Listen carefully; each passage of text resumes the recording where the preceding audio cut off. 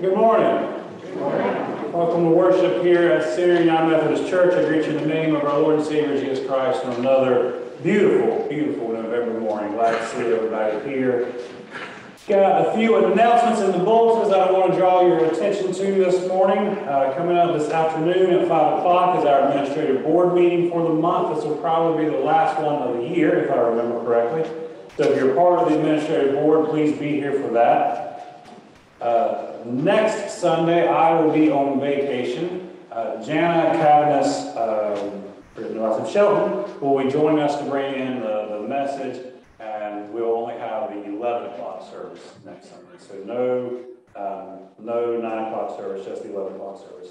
November 23rd, we will have our Thanksgiving service. We're hosting White Hill Presbyterian, and we'll be joining together here. So plan on being here the 23rd. That's the Tuesday before Thanksgiving, for the Thanksgiving service. And then on the 25th, we are having a Thanksgiving dinner for anybody in the church that's in need of a place to celebrate Thanksgiving and do it with a group. Lisa, what would you like to add to that?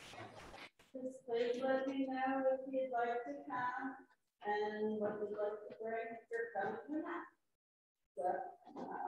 So far we have about 12 people coming, and I think there's probably a couple more that'll let me know today. So thank you. All right. And then the Saturday after Thanksgiving, so on the 27th at 9 o'clock, we'll be decorating the church for Advent and Christmas as is our tradition. And it is far, far more than any one of us can do. But when all of us get together to do it, it not only goes pretty fast, we have a pretty good time. So I encourage everyone who can be here on the Saturday after Thanksgiving, 9 o'clock in the morning, to decorate the church. Are there any other announcements this morning? All right, well, if that's it, then let us quiet our minds and our hearts as we enter into this time of worship, and Ralph will play us call to worship.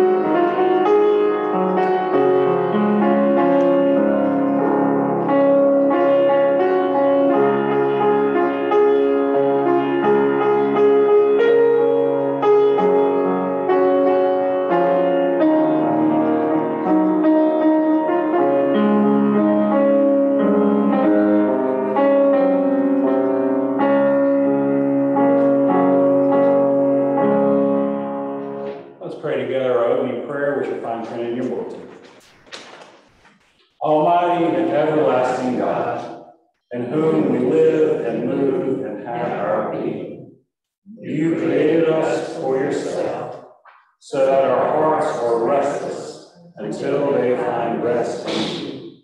Grant to us such piety of heart and strength of purpose, that no selfish passion may hinder us from knowing your will, and no weakness from doing it. In your light may we see life clearly, and in your service find perfect freedom. Through Jesus Christ our Lord. Amen. I invite you to turn your hymnals to number 694. Stand as you are comfortable. Let us sing together. Come, ye thankful people, come. Number 694.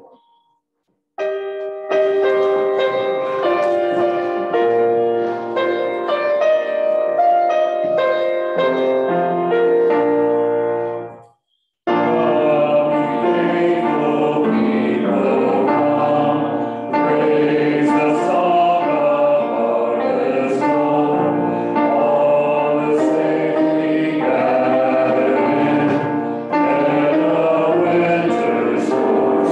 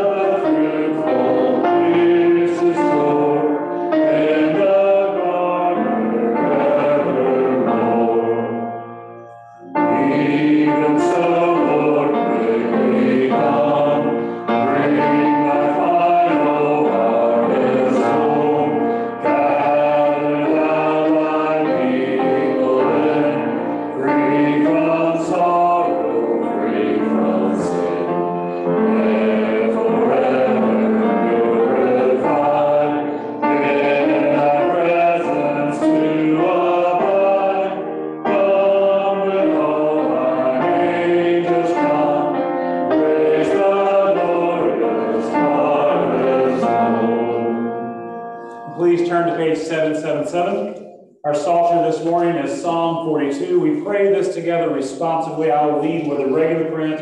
As you will, respond together with a bold print. Number 777, Psalm 42.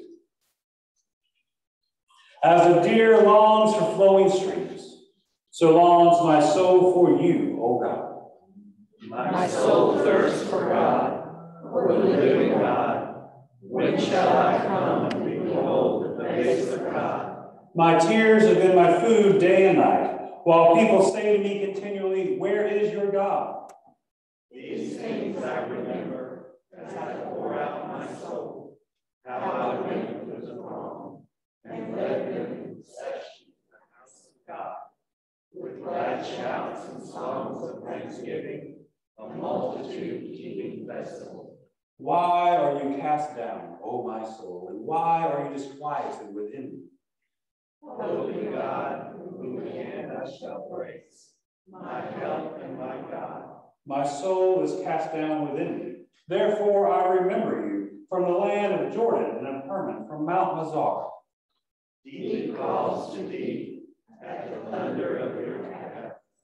All your waves in the wilderness run over.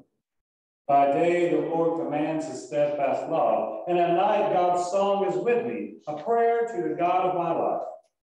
I say to God, my rock, why have you forgotten me? Why do I mourn? Because of the oppression of my enemy.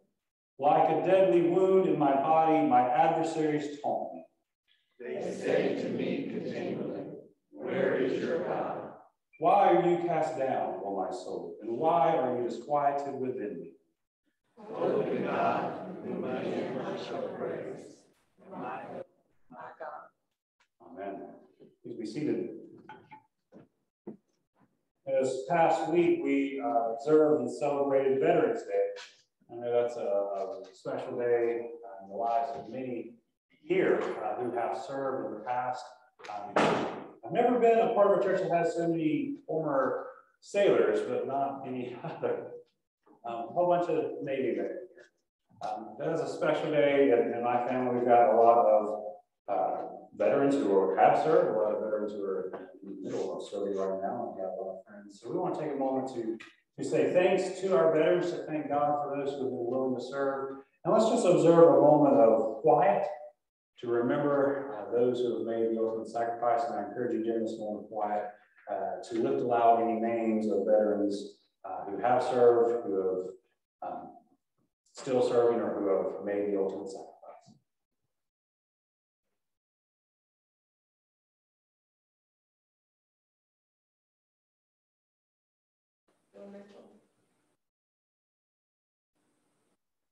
No one else. And Jokes. William Watson. Rick Swallow. Vicky Gasper. Larry Johnson. Carol Benton. Richard Singer.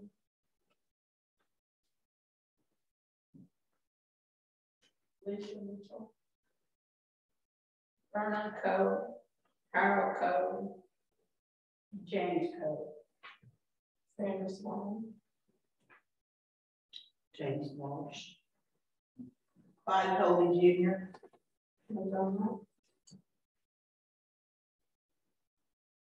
Walter Harris, Edward Harris, Jesse Stiles.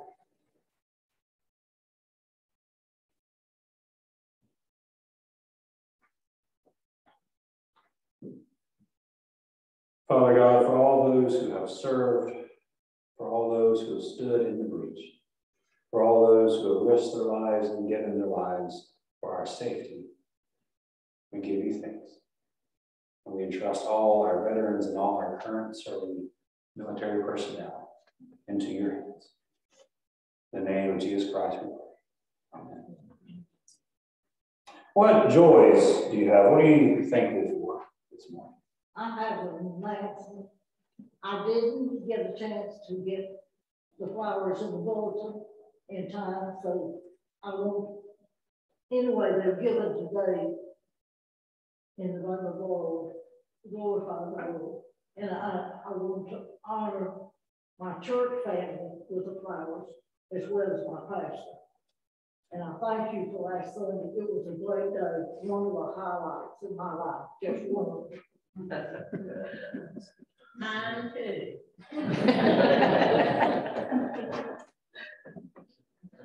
Last Sunday was a joyful occasion, and afterwards, I hope I didn't talk with my mouth full, but I was just excited to see people sit across from them, eat with them, fellowship, and just share.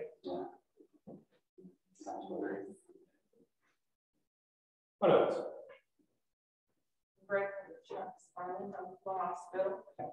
Still a lot of prayers, long way to go for this time. What else? What needs our prayers this week?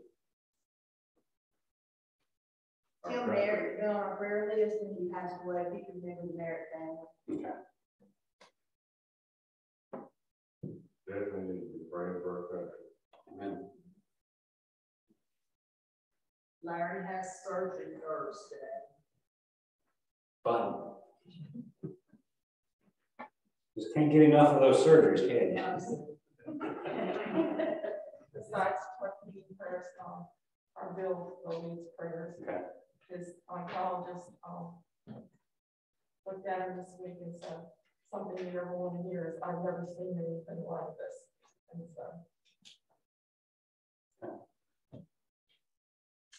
What else? All right, let's go before the Lord in prayer. As always, I will lead us in this prayer, and I encourage you to pray along with me. And then the time of silence to lift aloud any names and situations that are on hearts. Let's pray. Heavenly Father, thank you for this day that you have given to us, this beautiful fall weather, for the cooler breezes that are blowing, for the clear skies above us. Thank you for these walls that surround us to keep us from that cooler breeze. This place where we can sit in comfort in your house, where we can worship you freely, openly, and lovingly, where we can share with one another our lives. Lord, our lives are so full of good things. Even in the midst of hardship, our lives are still full of good things. And all good things come from you. So now guide us into your presence with thankfulness on our minds and on our lips, seeing the blessings that you have poured out on us that we have taken for granted.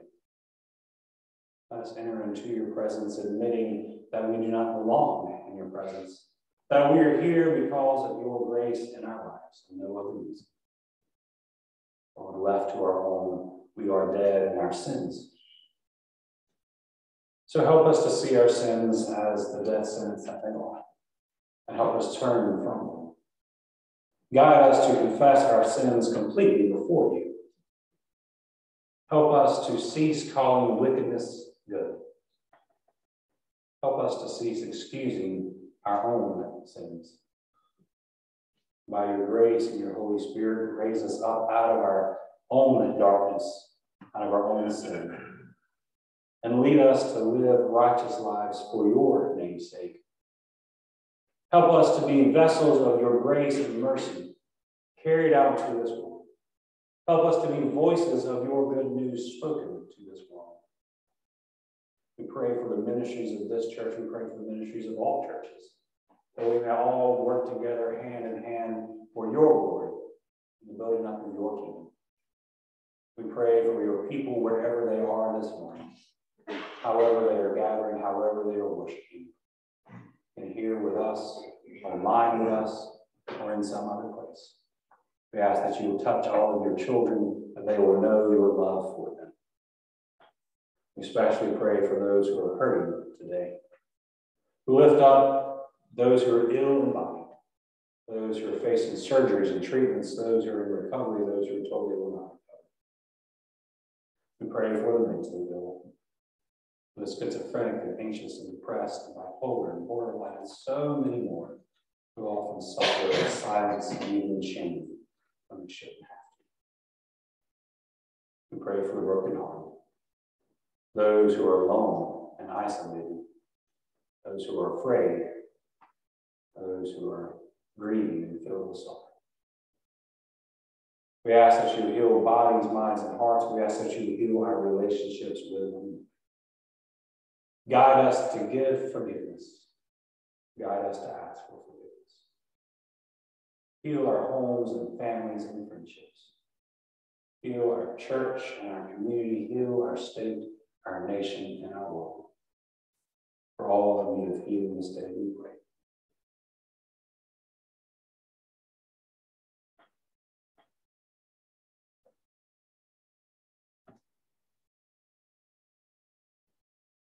Together we praise you who listens to our prayers.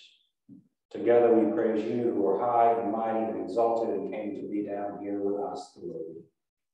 We praise you for the gift of your Son, Jesus Christ, whose life, death, and resurrection has given us abundant life in ways beyond our understanding.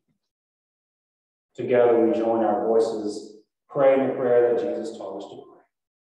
Our Father, who art in heaven, hallowed be thy name. Thy kingdom come, thy will be done, on earth as it is in heaven. Give us this day our daily bread, and forgive us our trespasses, as we forgive those who trespass against us. Lead us not into temptation, but deliver us from evil. For thine is the kingdom, the power, and the glory forever. I mentioned when we were making the announcements that when it comes time to decorate the church, it's more than any one of us can do. And I pretty much say the same thing every Sunday, that the ministries of this church are more than any one of us can do. This morning I was responding to an email that I got from a lady living in the community who doesn't attend the church, but is looking for an opportunity to do good this holiday season. She wants an opportunity to help feed a family or some such, and started to list all the ways that we are involved in feeding families. We've got the blessing box, we've got the garden, we've got our work at the bread basket, we've got our work with Family Promise, we've got the upcoming Thanksgiving dinner. It's a lot. It's more than any one of us can do, but that is what God has called us to do, to work together, using all of our various gifts, using the various time, our various talents, various opportunities to do good in this world, good of God's kingdom. It does take all of us working together. And so as our ushers come forward to take up the tithes and the offerings, I encourage you to give to this work, to give so that all of us can be at work together, to give of your finances, to give of your time, your talents, your gifts, and your energy, to give out of obedience to the Lord. Let our ushers come forward.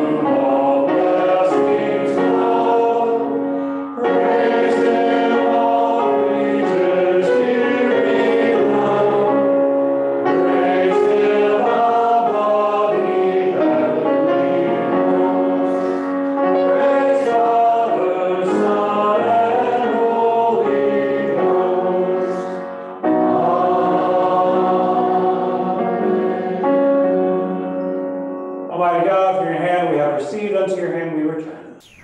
We ask that you use these tithes and these offerings. We ask that you use all of our gifts to build up your kingdom, to do good in this world that's desperate for good. We pray that you will bless those who have given. We pray that you will use us to bless others. In the name of Jesus Christ. Amen. I invite you to turn in your hymnals to number 361. Let us sing together, Rock of Ages, Cleft for Me. Number 361.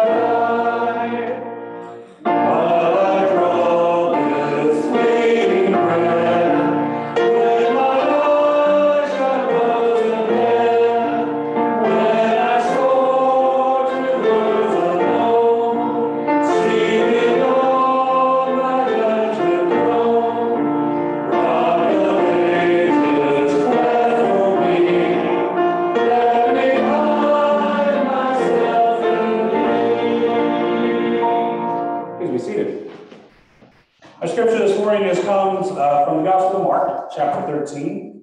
We're going to look at verses 1 through 8.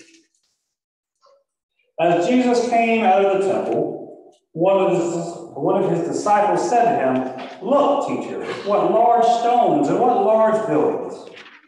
And Jesus said to him, "You see these great buildings? Not one stone will be left here upon another. All will be thrown down." When he was sitting on the Mount of Olives opposite the temple, Peter, James, John, and Andrew asked him privately, "Tell us, when will this be? And what will be the sign that these things are about to be accomplished?" Then Jesus began to say to them, "Beware that no one leads you astray. Many will come in my name and say, 'I am he,' and they will lead many astray. When you hear of wars and rumors of wars, do not be alarmed. This must take place, for the end is still to come. For nation will rise against nation, kingdom against kingdom. There will be earthquakes in various places. There will be famines. This is but the beginning of the birth pains." It's the word of God for us, the people of God. Praise be to God. That's right. Holy Spirit, as you are here among us, so speak to us. Speak into our minds, speak into our hearts. Change us from the inside out, that we may live according to your will. In the name of Jesus Christ, I pray. Amen. Last night, when I went to bed, my left shoulder was a little bit achy. I don't really know why, because I didn't do anything heavy lifting or anything like that yesterday. My shoulder just kind of ached when I went to bed. Anybody have something like that? Good. Earlier this week, I had a load of firewood that I had to move and stack, and everything went well, and then I made a big mistake. I sat down. You know what the problem with sitting down is? You gotta get up again at some point. Just wait. Apparently, this is what I've come to realize. 38 is the year that he crest the hill. That's what I've come to realize. My right hamstring is just permanently sore. A few weeks ago, when the weather turned cold, you know what happened? My feet turned cold too. They ain't warmed up yet. I know. I said something to my dad about it. I said, 38 is when you crest the hill. He said, "Son, every year that downhill just gets faster." Things fall apart. Our bodies fall apart. I think I'm just going to go ahead and get a walker just to be prepared. I actually have a cane, thank you very much. Things fall apart.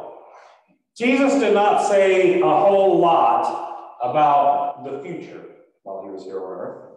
He didn't really talk about the end times. So when we get to this chapter in the Gospel of Mark, chapter 13, which is commonly called the Little Apocalypse, we get to this chapter, we tend to sit up and listen and pay close attention to it.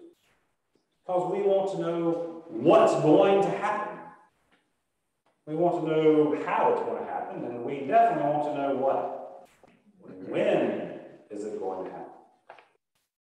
Countless Christians have spent countless hours poring over this passage and other apocalyptic writings that are in the scriptures, all in this attempt to parse out and glean some sort of knowledge about the end of the world. It would really help us, though, if we actually understood what an apocalypse is. Because we really messed up. When we hear the word apocalypse, we think of the apocalypse, capital A. The end of the world, the end of days. We think of armies of demons and angels going to battle together. We think of the 4 horsemen riding out in terror. We think of these strange demon locust things coming out of the pit. All this other imagery that we associate with it. And we try to make all the stuff that we know match up with the stuff that we can guess. And we read this section of Mark, this little apocalypse in Mark, and we try and figure, okay, well, how does that fit into the other? And some parts of it line up nicely, but for the most part, when we read any sort of apocalyptic writing, we're just confused by it, and a little bit scared of it. It's actually a failure on our part, both in our approach to Scripture and in our understanding of what apocalypse actually is. You see, the word apocalypse does not expressly refer to the end of the world. That's how you have to pronounce it when all the letters are capitalized. Apocalypse does refer to an ending, but not necessarily the end. Apocalypse is some sort of ending, usually some sort of a violent or traumatic ending that changes things. And apocalyptic writings, especially apocalyptic writings in Scripture, aren't concerned with how these events unfold. Apocalyptic writings in Scripture is a heavenly perspective of ending things, not end times, but ending things on earth. And instead of our focus being on the times part of it, when and how and what are the signs, our attention should be on what is God trying to say to us. Not in the future, but here and now with these words. You see, Jesus' little apocalypse, we can read this and we can look to the future. We can try and tie this in with the book of Revelation, the book of Daniel, and we can get really confused.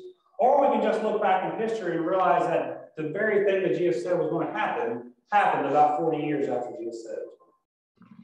He was very good at that. In the year 70, the Romans got really, really tired of Jewish revolts happening around Jerusalem. They got tired of sending in their armies to squash down those little rebellions, and so they decided to just do away with them once and for all. If Jerusalem is the center of all these problems, guess what? Get rid of Jerusalem. And so the Roman armies came in 70 AD, and they tore down the walls of Jerusalem, and they tore down the temple. So what Jesus said was going to happen literally happened. Not a stone was left on top of another. And here we are almost 2,000 years later, and guess what? It's still like that. Not a stone is left on top of another. This was an apocalyptic event. Many, many people were killed during this. And many, many more were forced to flee for their lives. And this was the creation of what's called the Jewish diaspora, which we still have today. The fact that there were practicing Jews all around the world comes from this event. Rabbinic Judaism, as we know it today, comes from this event, from literally a Pharisaical teacher being snuck out of Jerusalem in a coffin. Not only that, this event is what forced Christianity to become a worldwide religion. You know, when Jesus ascended to heaven, he said, all right, you're going to stay here in Jerusalem until the Holy Spirit comes, and then once the Holy Spirit comes, you're going to spread out. Well, guess what? They stayed put. Jerusalem was the central location for Christianity until there was no more Jerusalem. And then we had no choice but to spread out. 2,000 years of history has really been shaped by that moment in time where Rome came in and destroyed Jerusalem. And Jesus predicted it. These are true events. True remaining effects on the world. And Jesus warned of it all. But if you notice in this, Jesus does not really seem to be very concerned with the apocalypticism of it all. He gives the disciples no signs to look for. He gives them no time frame. He doesn't even tell them, okay, when this happens, this is what you're going to do.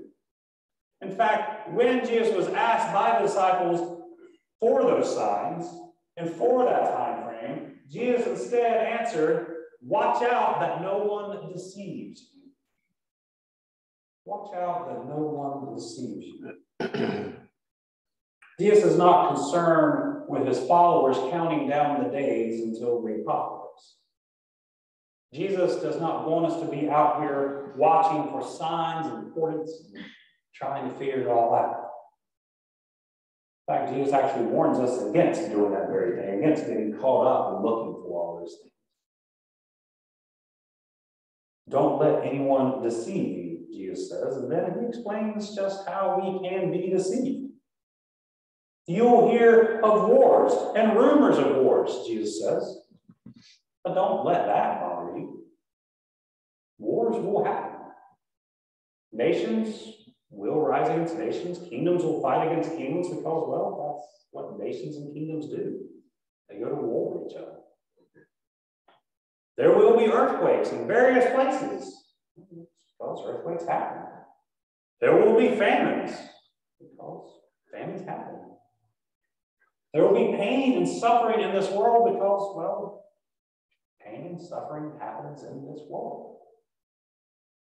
Do not let anyone deceive you, Jesus says. If you went out to your car right now, you turn on your car radio, you start going through all the stations, whatever stations you got. I like how I'm turning, you don't have to turn the dial on the radio, so you want to. You go through all the stations on the radio, FM, AM, either one.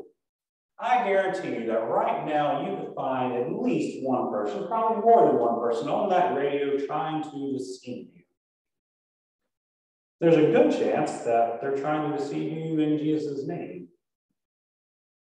There are a lot of deceivers out there. Many claim to be speaking for Jesus. Many claim to be representing the cause of Jesus. Some are preachers and some are spiritualists. Some are politicians and political commentators. Some are athletes. Some are celebrities. Some we don't even know how they got to be famous. Some are just people that you're going to meet in your day-to-day life. There are people all around us who are trying to deceive us, and a lot of them are trying to do so in the name of Jesus, or trying to represent the cause of Jesus. But Jesus tells us, do not let yourself be deceived. One thing that I have seen is those who are actively working to deceive us. They tend to have one big tell in common, something that you can always observe and know, okay, this person, something's not right. Because most of the time, 9 times out of 10, if not 10 times out of 10, the people who are trying to deceive you tell you what you need to be afraid of. They tell you who you need to be afraid of. They try to sell you a fear. Be worried about this group. Be worried about these people. Be worried about those things over there. Be worried about that nation. Be worried about this future. Be worried about these Bible verses. They try to sell you a fear. And then once you bought into that fear, well, then they sell you a solution. You know what that solution usually is? To give them some sort of authority in life. To give them some sort of power. To give them your votes. To give them your dollars. Whatever it is. They sell you fear. And then they sell you a false solution. Christians, why do we fall for this so easily? Why do we buy into the lies that the deceivers are selling to us? Why do we listen to people claiming that Jesus wants us to be afraid of others, that Jesus thinks we should be afraid of the future? It makes no sense. Because if you actually read your Bible, if you actually pay attention to what Jesus says over and over and over, he says, do not be afraid. Even in this chapter, the little apocalypse, Jesus tells the disciples, if you keep on reading, he tells them several times, do not be afraid. Do not be troubled by this stuff. Do not be worried about this stuff. Of all the people in this world, Christians should be the least susceptible to this kind of deception, to these false teachers who are out there. We should hear those slick, serpentine lies. Those who claim to be speaking in the name of Jesus and actually are doing the work of the devil. We should hear them and we should know them for what they are. Yet we fall for it over and over and over again.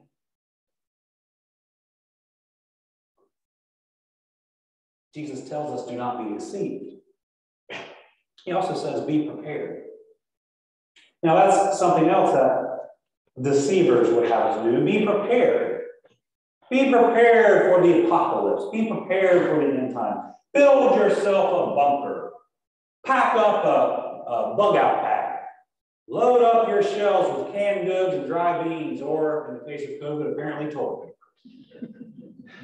The snow apocalypse is coming. You better get the milk and bread. Apparently, we all want French toast when it snows. Jesus does not give us those kind of instructions. Jesus does not say to prepare in that way. Jesus does not say this is how you avoid the apocalypse. This is how you vote to get out of the apocalypse. This is how you hide out until the apocalypse is over. No, Jesus says, be prepared. Specifically, be prepared for his return. And that sort of preparation has nothing to do with laying by supplies or building up our defenses. Every summer, Jessica and my girls will go out to the West Coast to spend 2, 3, sometimes even 4 weeks out there with her family. That means that every summer I have a few weeks here at home by myself, which I admit that I enjoy. Glad when they come back, but it's kind of nice and quiet when they're gone. Now, if I live in a sitcom and my wife and children went away, then in that sitcom world, I would spend those weeks living in my own filth, right? We've all seen those shows. The mom goes away, the dad just never changes his clothes. There's piles of chip wrappers and everything else around the recliner. The TV's been on. He just sleeps wherever he falls. And then, mom's coming back. She'll be here in an hour. Got to do what? Clean everything up, right? I don't live in a sitcom. That is not the way that I live my life. When Jessica and the girls are gone, I don't spend that time living in squalor with the hope of, in the last minute, throwing everything together and getting all cleaned up. In fact, when they're gone, I actually spend the entire time that they are gone preparing for their return. Now, that does not mean that I spend the whole time cleaning up, okay? I have discovered this amazing thing. When my kids leave, I can clean up and it stays clean. It's an amazing thing. So yes, there is cleanup involved, but the rest of the time that they're gone, I'm not wallowing in filth. I'm taking my trash out. I'm washing my dirty dishes. I'm not eating nothing but junk food. I'm eating the same kind of healthy food I eat when my kids are there. I'm changing my clothes and doing my laundry on a regular basis. I've been doing that since I was a kid. What's more important, though, while they're gone, I talk to them every day, on the phone, multiple times a day, especially when Jessica's bored. We exchange text messages all day long.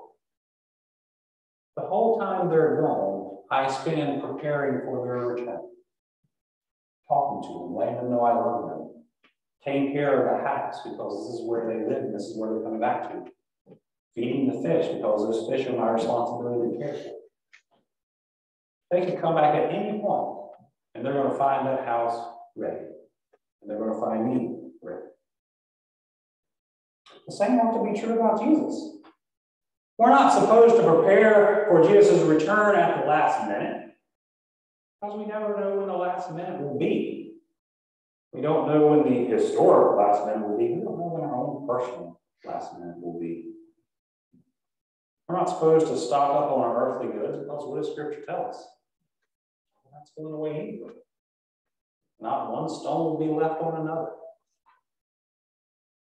We prepare for Jesus' return by living out Jesus' teachings, doing the things that he said to do, taking care of the things, taking care of the neighbors that Jesus has given us responsibility to care for. We prepare for Jesus' return by speaking to him often, by listening to him, by learning to love. And that's an amazing thing because perfect love casts out fears. Right?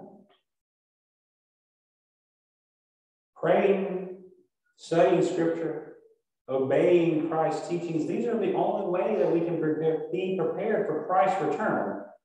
This is also the only way that we can be ready for any kind of apocalypse, big or little. Because make no mistake, you will face an apocalypse in your life. All things end. There might be some kind of catastrophe like the destruction of Jerusalem, like a hurricane coming through, like a global pandemic. But even without something big, there's lots of little things. Our body's deteriorating constantly, especially after you turn 38. No matter what, you will face an apocalypse. You will face an ending.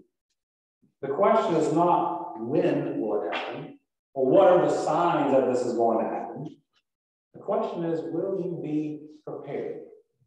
Will you spend your life speaking daily with the one who was there before the beginning and will be there after the end?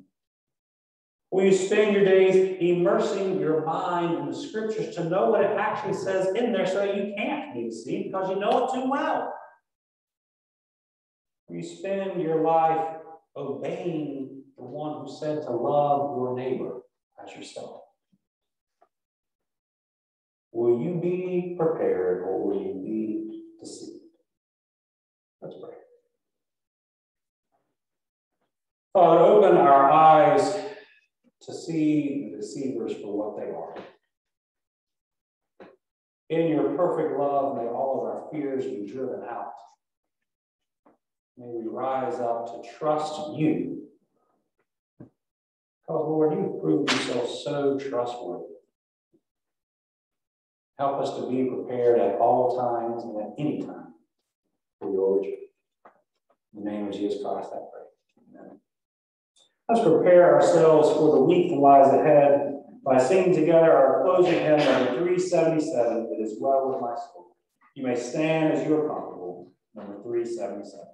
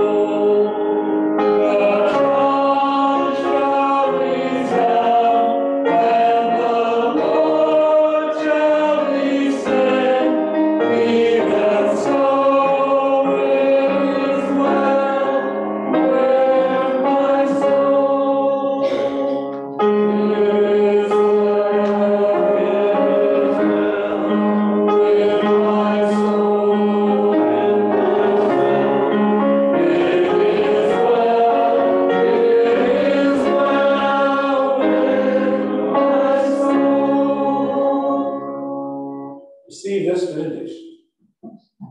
Do not be afraid. Do not be troubled. Do not be worried. Do not be deceived. Go in the name of the Father, the Son, and the Holy Spirit.